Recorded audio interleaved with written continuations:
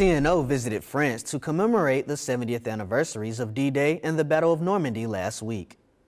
People before us that stand up and allow us to be free, to be able to be who we are, that's our legacy, our heritage, our history, and we need to remember that. Just like before, these men you'll see today, the veterans that we'll see tomorrow, there's young men who stood up when the time came, just like our shipmates are doing today out there on watch. The naval component of the Allied beach landings, codenamed Operation Neptune, provided shore bombardment and brought thousands of troops, vehicles, and equipment to the beaches of France.